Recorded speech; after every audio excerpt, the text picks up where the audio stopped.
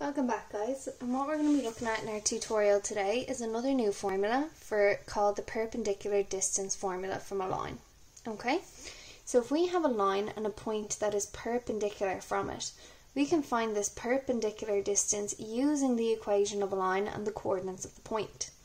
Our formula for the perpendicular distance is the modulus of ax1 plus by1 plus c all over the square root of a squared plus b squared, where a is the coefficient of x in our equation of the line, b is the coefficient of y in the equation of the line, and c is the constant. x1 and y1 are our two coordinates. And we can see that this formula for the perpendicular equation of the line is on top of page 19 in our log tables. So we've moved on from all the formula we've used on page 18, though we're going to continue to use them, and we're now looking at our new formula on the top of page 19, and it specifically says here the distance from x1, y1 to the line ax plus by plus c equals 0. So we're going to spend two tutorials on this formula, guys, and looking through example 1 first. So here it says find the perpendicular distance from the point 1 minus 4 to the line 3x minus y minus 2 is equal to 0. So as soon as I see those words perpendicular distance, the first thing I'm writing out is my formula. ax1 plus by1 plus c all over the square root of a squared plus b squared. And now I need to figure out what I need to substitute in. So I know my 1 minus 4 here is going to be my x1, y1 in my formula. A is going to be the coefficient of x, so a is going to be 3. B is going to be the coefficient of y, so it's going to be minus 1. And c is going to be our constant, so it's going to be minus 2. Now don't forget, guys, particularly with these minuses, the modulus sign here means that our distance should always be a positive. So we need to ensure that whatever number is inside our modulus sign here is always going to be a positive. So now we're going to substitute in what we know. We have 3 by x1, which is 1, minus 1 by y1, which is minus 4, plus c, which is actually minus 2, all over the square root of a squared plus b squared. So 3 squared plus minus 1 to be squared. So now we have here 3 by 1 is going to give me 3 plus 4 minus 2 all over the square root of 9 plus 1. Okay, because 3 squared is 9 and minus 1 squared is 1. Which means now, guys, we have 3 plus 4, which is 7, minus 2 is 5. So we have 5 over the square root of 10, which we're going to put into our calculator now to get our answer in its simplest form.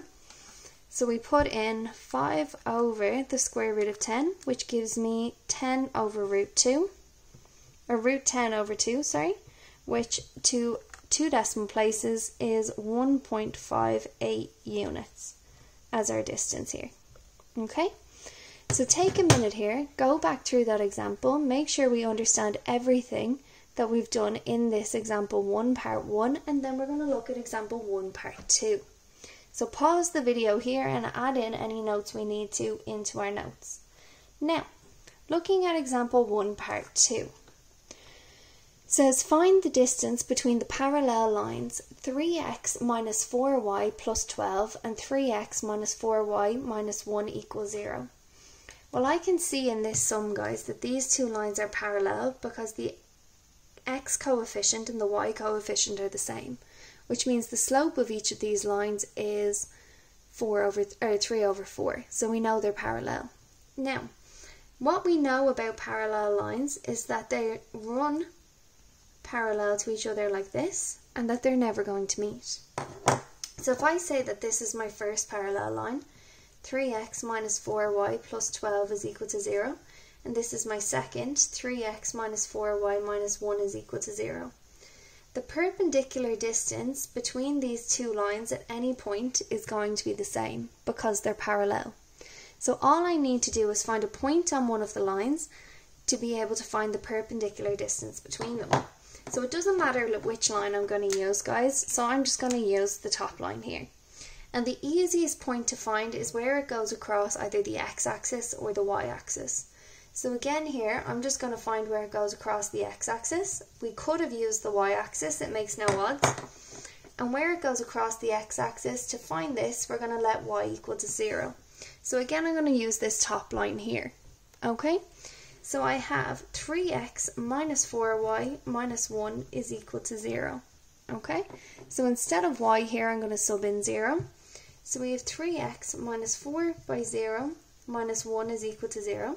So this guy is gone. I get 3x, bring my 1 over is equal to 1. Divide both sides by 3, so x is equal to 1 over 3.